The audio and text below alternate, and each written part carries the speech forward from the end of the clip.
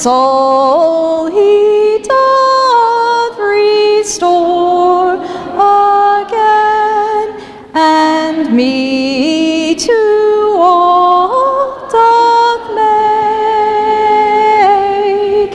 within the paths of righteousness, within the paths of righteousness, e'en for his own name's sake. Yea, though I walk in death's dark vale, yet will I fear none ill, for thou art with me, and thy rod, for thou art with me, and thy rod and staff me comfort still. My table thou hast furnished in presence of my foes. My head thou dost with oil anoint, my head thou dost with oil anoint, and my cup overflows. Goodness and mercy all my life shall surely follow me, and in God's house forevermore, and in God's house forevermore, my dwelling place shall be.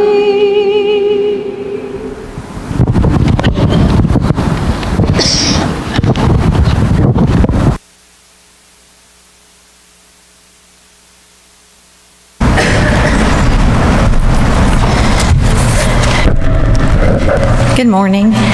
I have the pleasure of getting to introduce Rachel today. I'm going to give you a little bit of information about Rachel.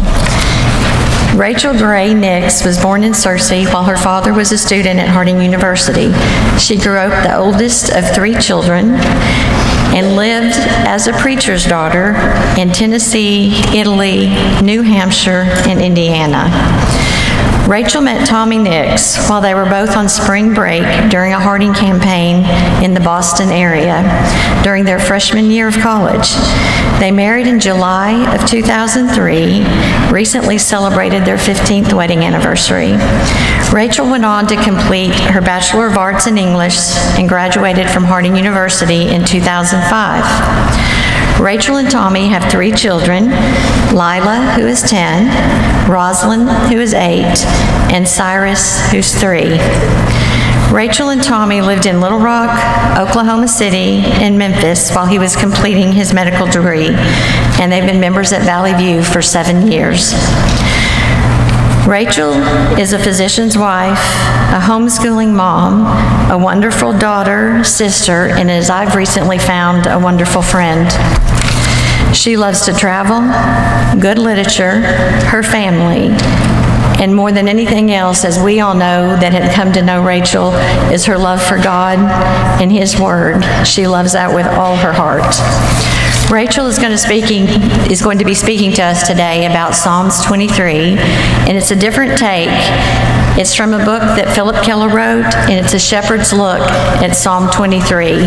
We will all be so blessed by her message today.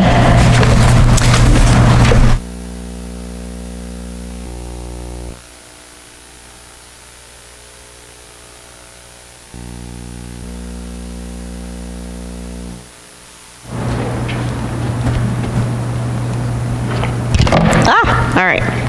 Well, I think it's important to say, first of all, that my mother wrote that introduction. I did not write it, so just to be clear. Let's address the elephant in the room first and foremost. This week has not at all gone as I anticipated. One of these days I'm going to learn that they rarely go as I anticipate. It was every bit my intention to stand in front of you this morning with my husband in Haiti, not knowing when he was going to get out of Haiti. And I was going to stand here and I was going to present what I have prepared, because I absolutely refuse that the devil should be victorious in anything that he attempt or try. My conviction is that it must be very important for me to stand up here this morning, because he sure went all out to try and keep me from doing so. So we are going to proceed. I want to thank so many of you who have lifted us up and held us up in prayer through this week. I know that that is the reason that they are, as we speak, at the airport waiting on a flight later this afternoon. And I praise God for that. So if you would just give me just a moment of silence just to collect myself, and then I'm going to lead us in prayer and we'll get started.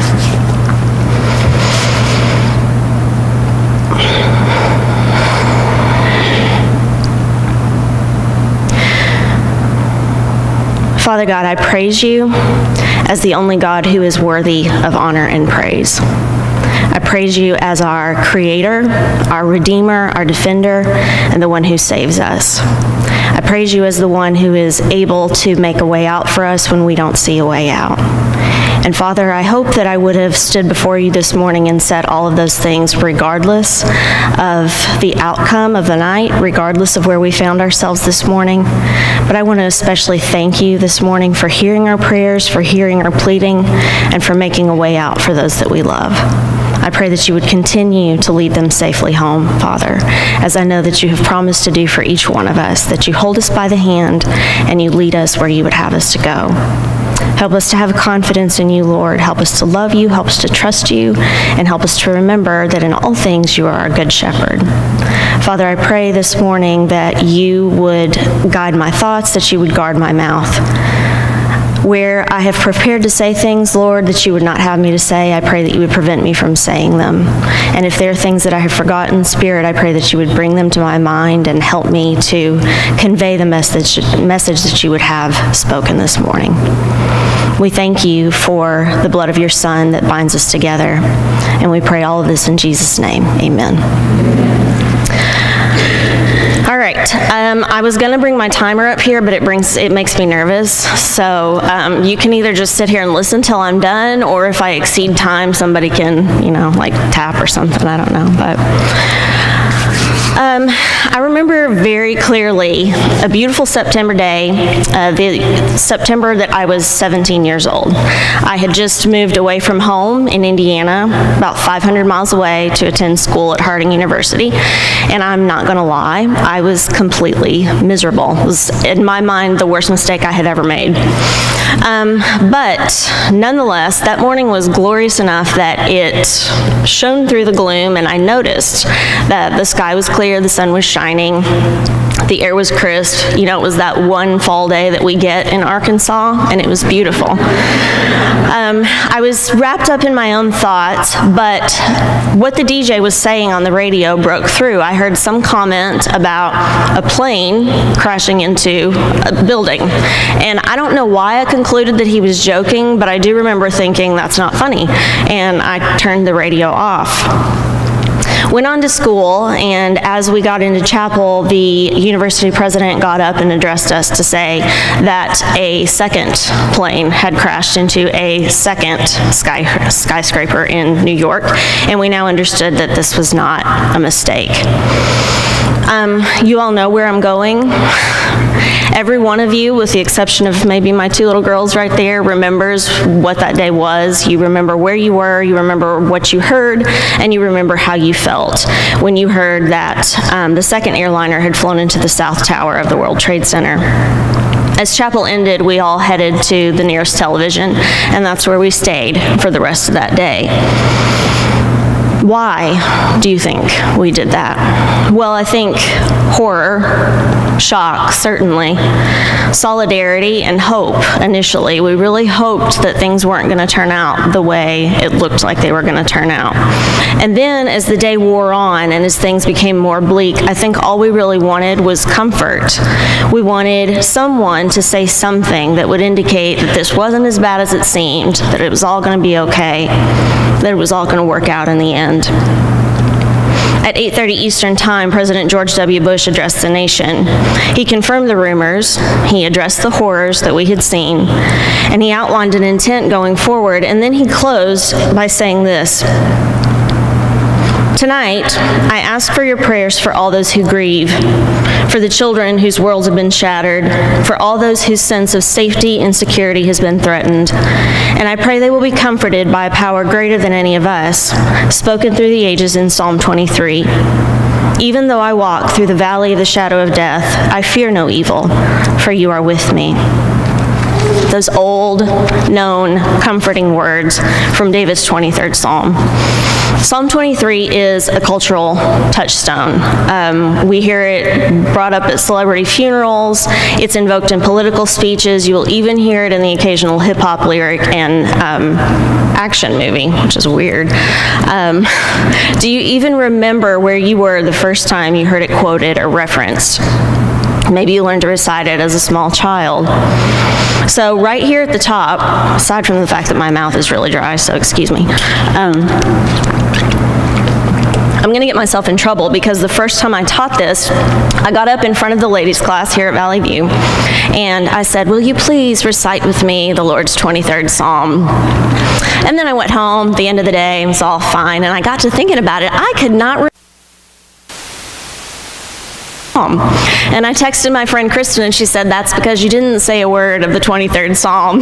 You recited the Lord's Prayer, not the 23rd Psalm." So, if I do that, will someone please wave or something instead of just letting me carry through the whole thing? I want you, if you will, to recite with me the 23rd Psalm as we begin. "The Lord is my shepherd, I shall not want. He makes me to lie down in green pastures. He leads me beside quiet waters. He restores my soul. He guides me in paths of righteousness for his name's sake. Even though I walk through the valley of the shadow of death, I will fear no evil, for you are with me. Your rod and your staff, they comfort me. You prepare a table before me in the presence of my enemies. You anoint my head with oil. My cup overflows. Surely goodness and mercy shall follow me all the days of my life, and I will dwell in the house of the Lord forever." All right, so we all know it, but do we know it? Do we understand the implications of what David is saying in these much-loved words? So right at the top, I want to just address Aristotle's elements of circumstance, and you're thinking, what is that? Well, it's who, what, when, where, why of Psalm 23. Who wrote it? David. We know that. David was a shepherd. He was also known as the Shepherd King. 1, because of his previous career. 2, because he tended and led his people with such care. David was a shepherd, he was a king, but he was also a poet, and it's really important as we go forward that you remember that. What? A psalm comes from the Greek psalmos or psallein, which means to pluck or play a stringed instrument.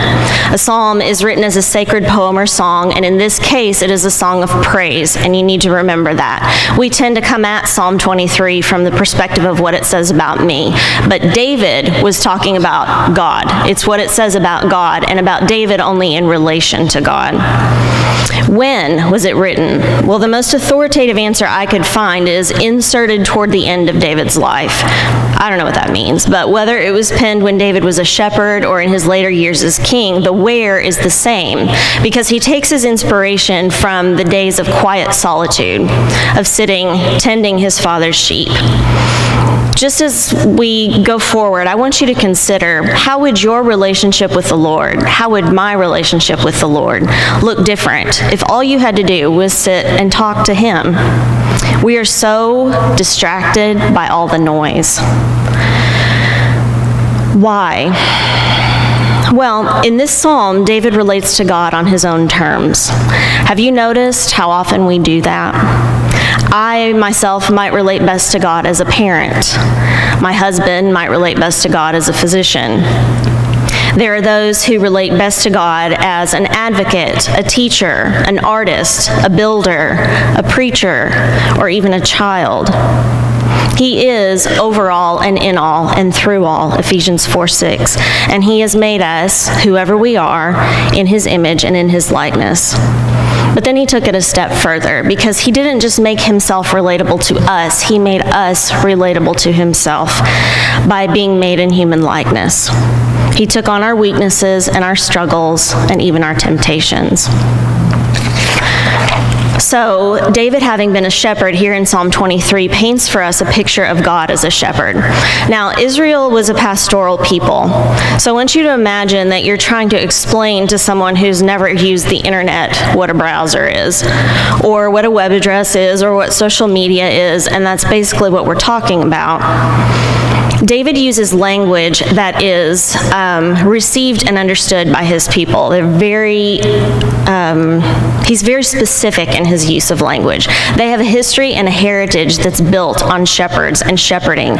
So they understand what he's talking about in a way that you and I don't off the top necessarily. But it's really important that we get it, because Jesus himself would call himself the Good Shepherd. And in doing that, he is overtly linking himself to those words of David centuries before.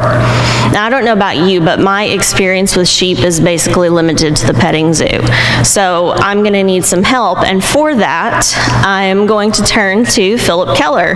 Philip Keller was born in Kenya in 1920 to missionary parents and was himself a shepherd.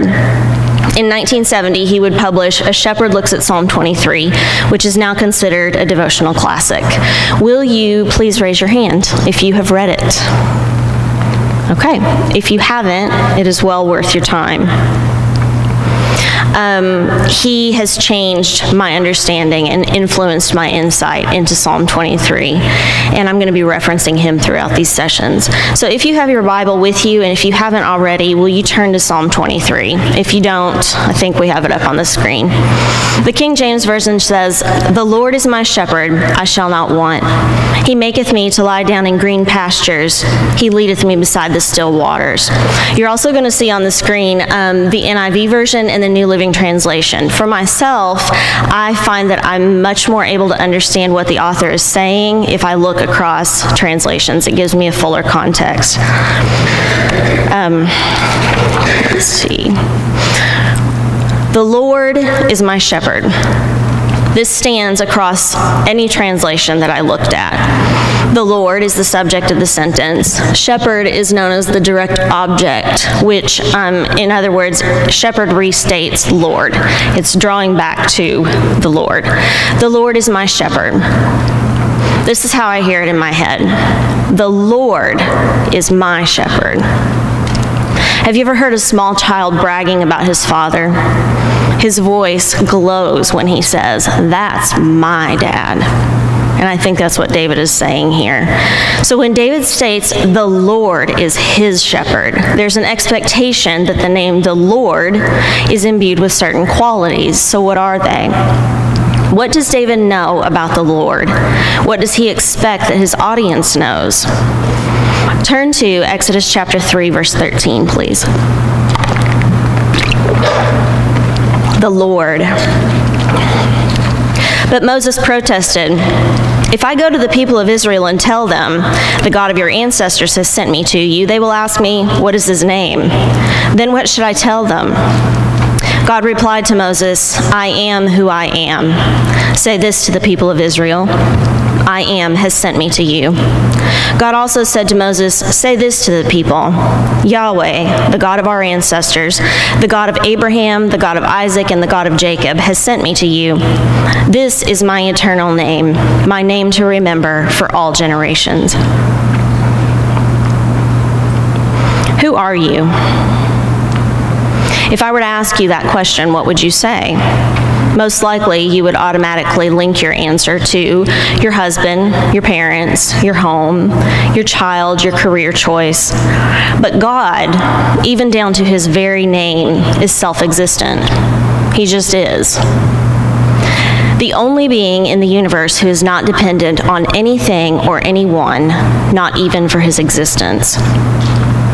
Try and imagine what it must have been like to be Moses, to hear God say his own name in his own voice. The Israelites so revered this name that they would not even write it, much less say it, and as a result, the pronunciation was lost. Instead, they used the name Adonai, which means Lord or Master. But they knew who he was. Yahweh, Elohim, El Shaddai, Adonai, the Lord Jehovah, God of Israel, God of Abraham, Isaac, and Jacob, the God of Moses, who smote the Egyptians and parted the Red Sea, the God of Joshua, who leveled great cities and caused the sun to stand still, the God of David, who conquered giants. What about us? Well, we don't know how to say his name, but we know who he is. God the Father, God the Son, God the Holy Spirit. Do you remember what it was that Jesus said that incited the plot to kill him?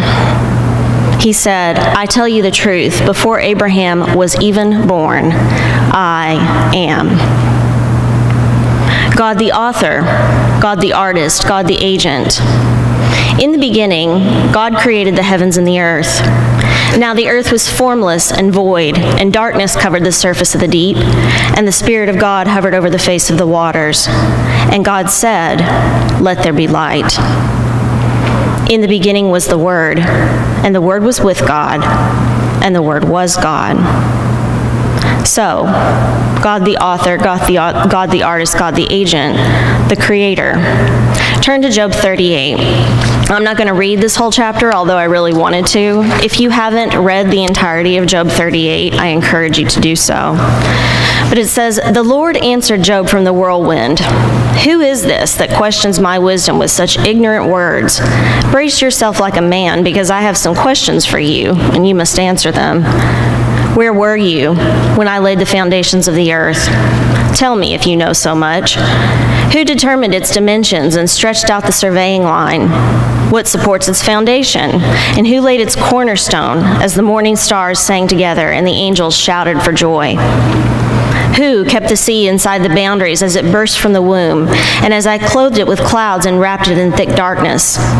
For I locked it behind barred gates, limiting its shores. I said, this far and no farther will you come. Here your proud waves must stop. Have you ever commanded the morning to appear and caused the dawn to rise in the east? Have you made daylight spread to the ends of the earth and bring an end to the night's wickedness? As the light approaches, the earth takes shape like clay pressed beneath a seal. It is robed in brilliant colors. The light disturbs the wicked and stops the arm that is raised in violence. What humbles you? When do you find yourself pondering your own insignificance? As I mentioned, I'm from southern Indiana, which I'm somewhat biased in saying, I guess, is one of God's beautiful places. My parents live out in the country, so it's dark at night, which means the stars are bright. Every time I go out at night and I look up, I think of God telling Abraham that his descendants would be as numerous as the stars in the sky. There are too many to count, and it's awe-inspiring to me.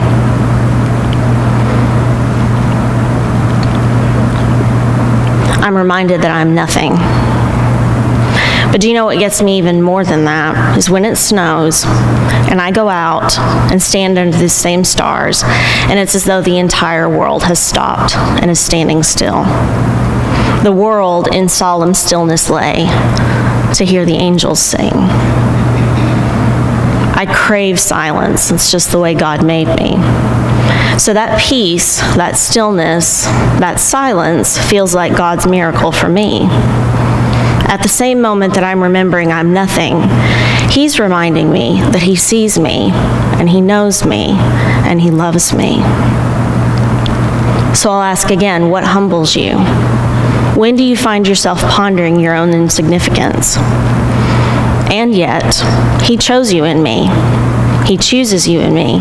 See, what David knew is that if the Lord is your shepherd, you're placing yourself in the hands of the one that made you, the one who can uniquely claim ownership over you because he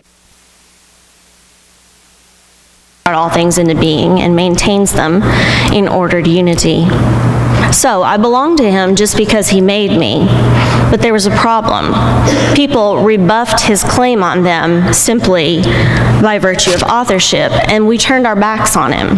So he took the first step again. He bought us back and demonstrated his rightful claim on us a second time. His third claim, his delight in caring for us. And this is really the theme of David's 23rd Psalm. It's the very reason that David selects the imagery of God as a shepherd.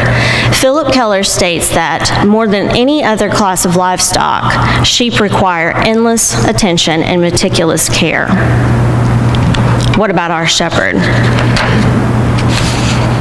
John chapter 10. I am the good shepherd. The good shepherd sacrifices his life for the sheep. A hired hand will run when he sees a wolf coming. He will abandon the sheep because they don't belong to him and he isn't their shepherd.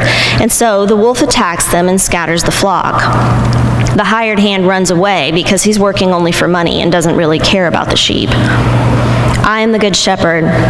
I know my own sheep, and they know me, just as my Father knows me, and I know the Father. So I sacrifice my life for the sheep. I have other sheep, too, that are not in this sheepfold. I must bring them also. They will listen to my voice, and there will be one flock with one shepherd. That's Jesus in his own words. If he is the shepherd, then we can't be anything but the sheep. Keller describes sheep as being fearful and timid, stupid and stubborn, and prone to perverse habits and a mob mentality. I don't know about you, but I don't think the parallels are too hard to draw. It's no accident that God has chosen to call us sheep, and we're going to examine that as we go along. So he, the Lord, Jehovah, the Creator, the Christ, is our shepherd. I shall not want. I lack nothing. There's a man named Victor who lives in a place called Apopa, El Salvador. He's my brother's age. He's 27 years old. When Victor decided to follow Jesus, his family disowned him. So he picked up and went off to school to learn how to effectively preach and teach God's word. While he was gone, the woman that he had loved for 5 years became pregnant by another man. Today, Victor lives with his disabled grandmother and an aunt in a neighborhood that is embroiled in constant gang wars. One side of the street is controlled by the 18th Street Gang, and the other side of the street is controlled by MS-13. And if you watch the news, you have heard of MS-13. Any job Victor applies for or holds must first be approved by the gang. Moving to a new neighborhood also requires gang approval. He currently works for 2 different churches, preaching and teaching essentially for free. His combined monthly income for his household is $300, and that's an improvement over last year. His doctors have said, his grandmother is suffering from a slew of health problems, including renal failure, and the doctors have said there's nothing else they can do. So his aunt has quit her job, and they take turns sitting up with her at night. He's often awakened by her screams of pain. There is no peace to be found. And I think I have problems. And yet, my brother says that Victor has more passion and fire for the Lord than anyone else he has ever met. His story is one you will find the world over, time and time again. So we're left to ask the question, when David says, I have all that I need, what is he talking about? He's not talking about physical needs, clearly. There was a man named Paul, a man of power, position, education, and privilege. In one day, with one encounter, all of that was gone. He was imprisoned, whipped, beaten with rods, stoned, shipwrecked. He spent one night adrift at sea. He was hungry, helpless, thirsty, sleepless, and cold. And yet he would say, for me, living means living for Christ, and dying is even better. There are those who would have you believe that if you're doing it right, not only will you never suffer, you'll have the best of everything. Life will be lived in abundance. You'll have the best car, the best house, the best clothes, the most influential friends. Jesus, I believe, would say that if you're doing it right, often the very opposite will be true. John chapter 16, verse 33. I have told you all this so that you may have peace in me. Here on earth you will have many trials and sorrows, but take heart, because I have overcome the world. He didn't say maybe. He said you would. Revelation chapter 3, verse 17. You say, I am rich, I have everything I want, I don't need a thing, and you don't realize that you are wretched and miserable and cold and blind and naked. Mark chapter 10, verse 21. Looking at the man, Jesus felt genuine love for him. There is one thing you haven't done, he told him. Go and sell all your possessions and give the money to the poor, and you will have treasure in heaven. Then come and follow me. Jesus himself didn't even have a place to lay his head. So what is David saying? I think he's talking about peace, the peace of knowing whose you are. If the Lord is your shepherd, you can rest knowing that he sees your needs and he cares about them. This may not always look like what you hoped for, asked for, or expected. But Jesus said that the good shepherd knows his sheep. Unless and until we, like David, acknowledge the Lord's great love for us, made evident by his creation of us, his buying back of us, and his delight in caring for us, we will refuse to submit to his authority over us. This is what the world has done, and we don't have any problem recognizing their rebellion. It's pretty evident. But in fact, there are many of us who claim Jesus as Lord who are living the same way. Is that true of you? Because too often it's true of me. A shepherd once loved a sheep. She was the most beautiful sheep in his flock. Healthy, strong, and alert with an excellent coat of wool. She bore perfect lambs. She was a shepherd's pride and joy. But she had a problem. She always wanted to be somewhere else. Daily, she crawled the fence, looking for a place and a way to escape the shepherd's pastures. The irony was, she was escaping what was lush and green to get to the other side, which was brown and bare. Worse, she taught her lambs to do the same. Time and time again, the shepherd would find her and bring her back until one day, to save the rest of his flock from following her destructive behavior, the shepherd took his knife and killed her. Oof. How often am I guilty of restless discontentment? And remember what was worse, that fence-crawling sheep led others, her lambs, to follow her example. As a mother, I hear that. Philippians chapter 4, verses 11 through 13. Not that I was ever in need, for I have learned how to be content with whatever I have. I know how to live on almost nothing or with everything. I have learned the secret of living in every situation, whether it is with a full stomach or empty, with plenty or little, for I can do everything through Christ, who gives me strength. Okay, so, the Lord is my shepherd. I have all that I need in him. Now that we've established that, he makes me lie down in green pastures, or as the New Living Translation says, he lets me rest in green meadows. I find this fascinating. It's almost impossible to get a sheep to lie down unless 4 criteria are met. 1, they have to be completely free from fear.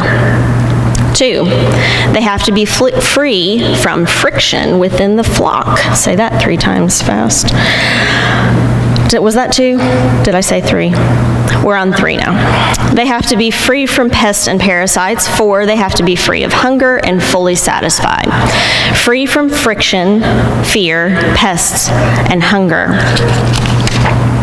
Now, if time were limitless, we would go into all the particulars of flock hierarchy, which is apparently a thing, and the constant bullying and vying that for position that goes on outside of the shepherd's gaze. Isn't that interesting, that it requires an awareness within the flock of the shepherd's presence for them to behave? Have you seen this at your house? Like the minute you leave the room kind of thing? We'll look further at the effects of pests and parasites on a flock, but we're going to focus on the Good Shepherd and the full satisfaction that we can find only in him. And in doing that, I want to park for a minute on the first requirement for a sheep to rest in quiet contentment, and because this one is really personal to me. Fear. All of my life, I have struggled against fear and anxiety.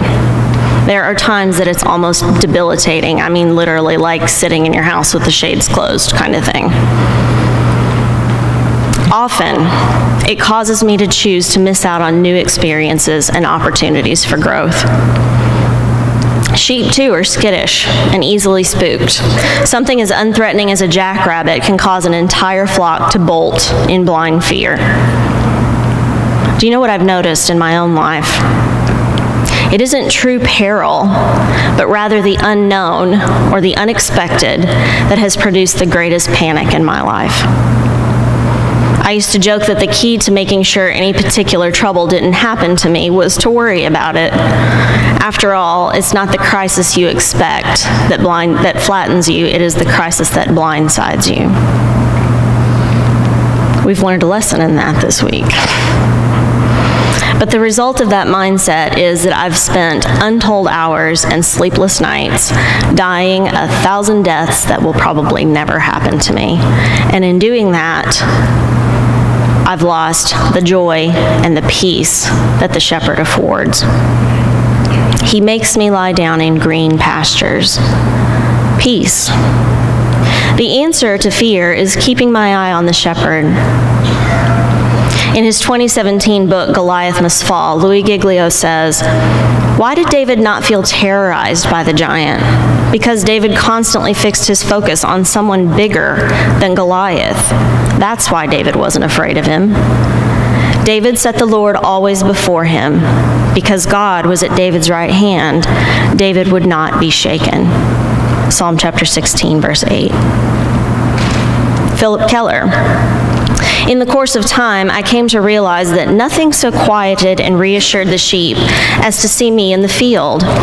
The presence of their master and owner and protector put them at ease as nothing else could do, and this applied day and night. Peace. The complete assurance that my master, owner, and protector is present. Psalm 4, verse 8. In peace will I lie down and sleep. For you alone, O Lord, will keep me safe. That's taped to my bathroom window. Bathroom mirror. Window would have been fine too, I guess. But 2 Timothy chapter 1, verse 7. For God hath not given us the spirit of fear, but of power and of love and of a sound mind. So I'm going to ask, what is your blight, if you will? The thing that most often robs you of peace and makes it impossible for you to lie down in green pastures. Is it fear? The answer is keeping your eye on the shepherd. Is it jealousy, rivalry, strife between you and others in the flock? The answer is keeping your eye on the shepherd. Is it the distraction of constantly being bugged by the dilemmas, difficulties, and disagreements experienced and disagreeable experiences that pepper life, the drama? The answer is keeping your eye on the shepherd. Is it your tendency to feed on the barren ground of the world rather than the green pastures of the Good Shepherd, leaving you always restless and hungry? Guess what? The answer is keeping your eye on the shepherd. We have to honestly answer this question, each one of us. Wrestle with it, confess it, and allow him to transform us.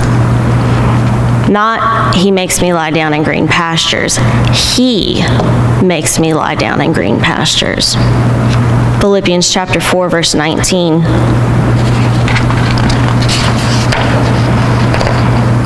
And this same God who takes care of me will supply all your needs with his glorious riches, which have been given to us in Christ Jesus.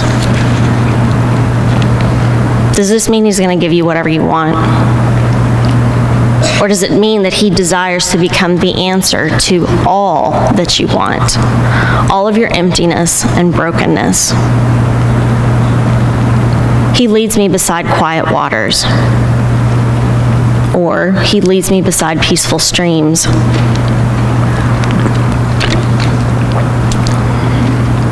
One of the things I most love to reflect on as I consider the life and ministry of Jesus is the way he interacted with and cared for the marginalized, the poor, the displaced, sick, the shamed, children, and even women. That's an appropriate subject for us to reflect on today. His deep tenderness and compassion comes off the page. Nowhere is this more true than in John's account of Jesus meeting the woman at the well in John chapter 4. This chapter is one of my very favorites in the gospel accounts, and if you've talked to me very much and gotten me on this subject, you probably know why. Nevertheless, we're going to look at it as we think about the second verse of Psalm 23. What we see is Jesus journeying through Samaria with his disciples.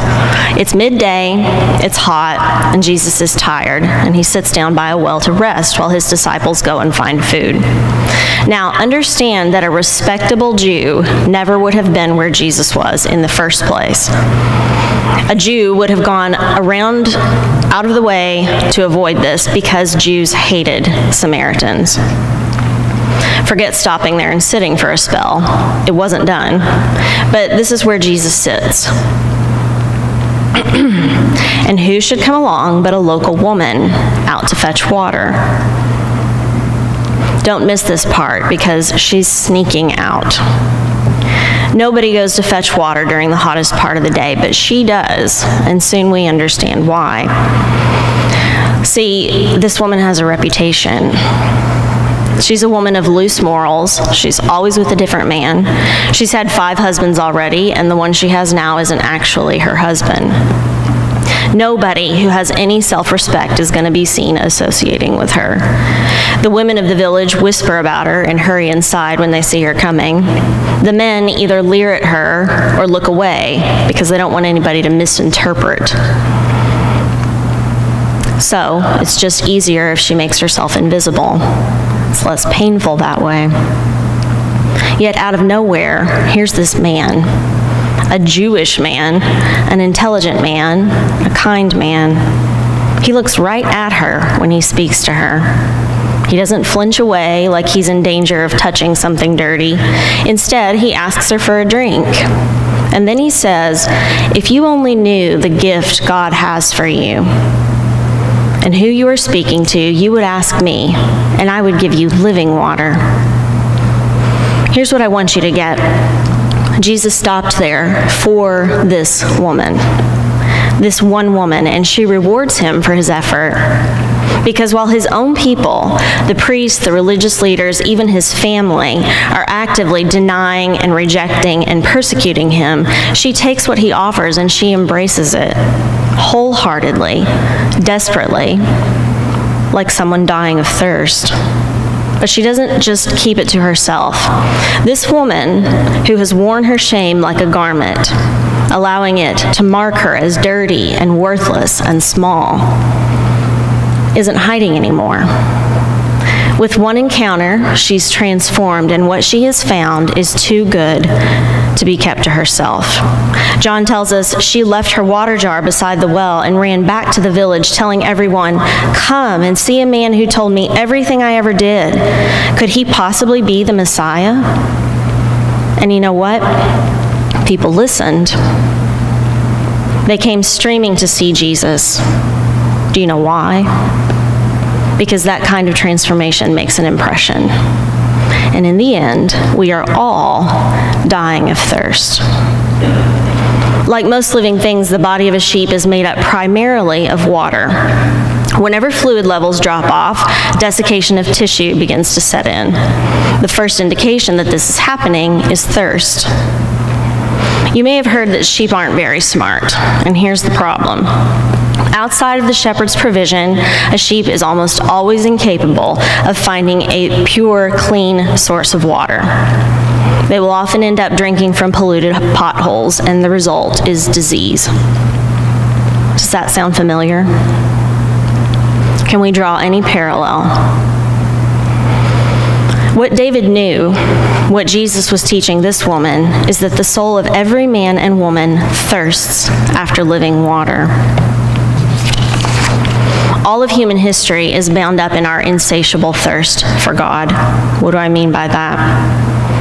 So rarely have we recognized that He is what we thirst for, and thereby the only source of water that will satisfy. So we've tried to quench our thirst in the dirty puddle of idolatry, philosophy, sexual immorality, greed, war, and even religion. And those are just the big things, if you want to put it that way. Jeremiah chapter 2, verse 13 says, "For my people have done two evil things. They have abandoned me, the fountain of living water, and they have dug for themselves cracked cisterns that can hold no water at all."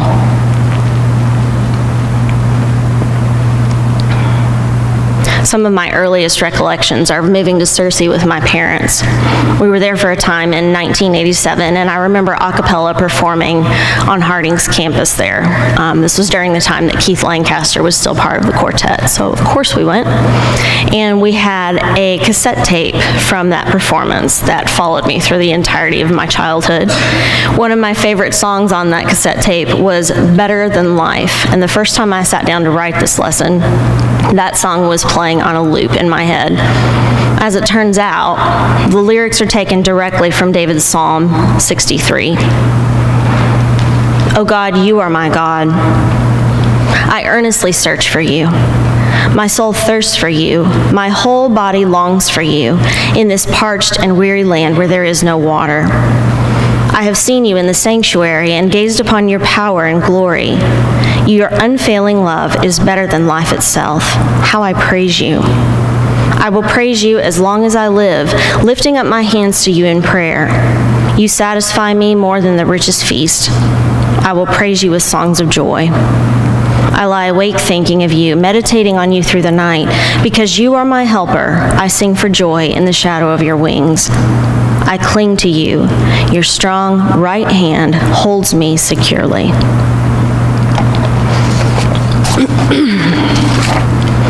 Now, strange as it may appear on the surface, the deep wells of God from which we may drink are not always necessarily the delightful experiences we may imagine them to be. I recall so clearly standing under the blazing equatorial sun of Africa and watching the native herds being led to their owners' water wells. Some of these were enormous hand-hewn caverns cut from the sandstone formation along the sandy rivers. They were like great rooms chiseled out of the rocks, with ramps running down to the water trough at the bottom. The herds and flocks were led down into these deep cisterns where cool, clear, clean water awaited them. But down in the well, stripped naked, was the owner, bailing water to satisfy the flock. It was hard, heavy, hot work. Perspiration poured off the body of the bailer, whose skin glistened under the strain and heat of his labor. As I stood there watching the animals quench their thirst at the still waters, I was again immensely impressed by the fact that everything hinged and depended upon the diligent owner, the shepherd. Only through his energy, his effort, his sweat, his strength could the sheep be satisfied. In the Christian life, exactly the same applies. Many of the places we may be led into will appear to us as dark, deep, dangerous, and somewhat disagreeable. But it simply must be remembered that He is there with us in it. He's very much at work in this situation. It is His energy, effort, and strength expended on my behalf that even in this dark, deep place is bound to produce a benefit for me. It is here that I will discover He only can really satisfy me. It is He who makes sense and purpose and meaning come out of situations that otherwise would be but a mockery to me. Suddenly, life starts to have significance. I discover I am the object of His special care and attention. Dignity and direction come into the events of my life, and I see them sorting themselves out into a definite pattern of usefulness. All of this is refreshing, stimulating, invigorating. My thirst for reality in life is assuaged, and I discover that I have found that satisfaction is in my Master. Now I lost my place.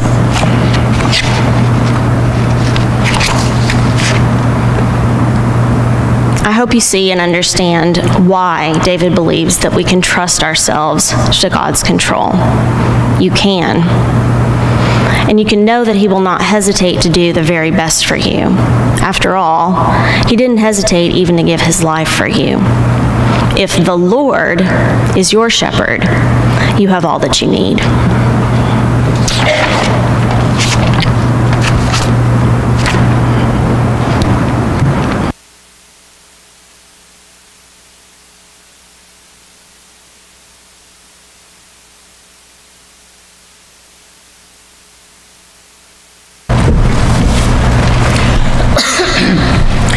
I have a poem entitled, How Did I Do Today, God?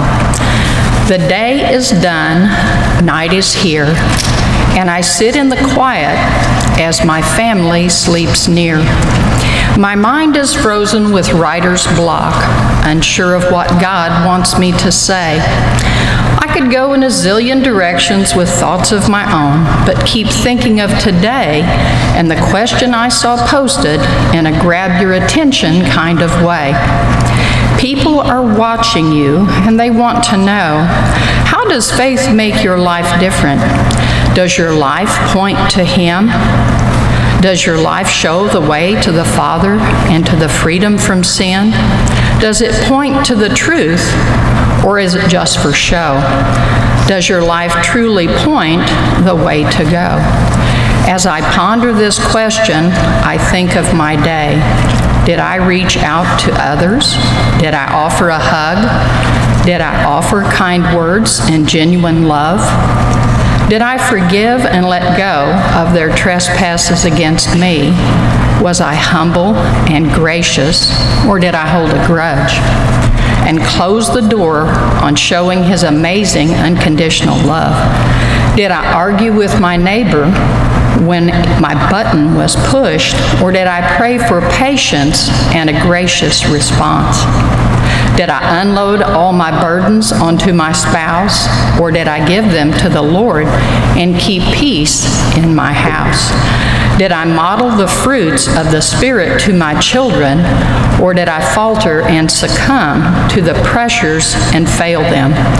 Did I argue and push others by throwing Scripture in their face, or did I instead invite them in with love and offer a warm place?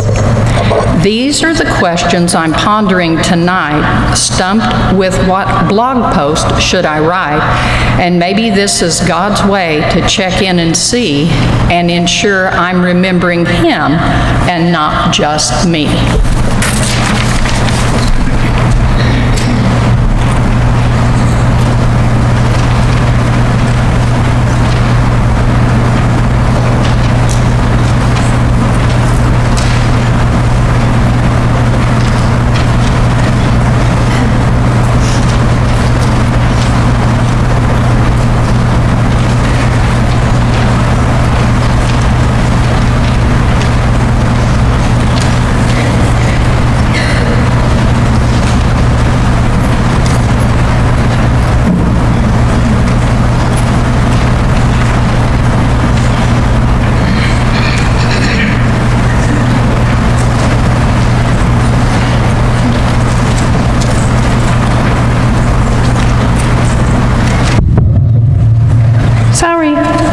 We're going to take a few minutes. Some of you guys may be like me and your coffee might be kind of going through. If you want, go ahead. We're going to take a little break to go to the restroom. If you want to drink water, we've got water fountains out there too. Restrooms are out the back and to the left, and then we also have one down in the hallway as well.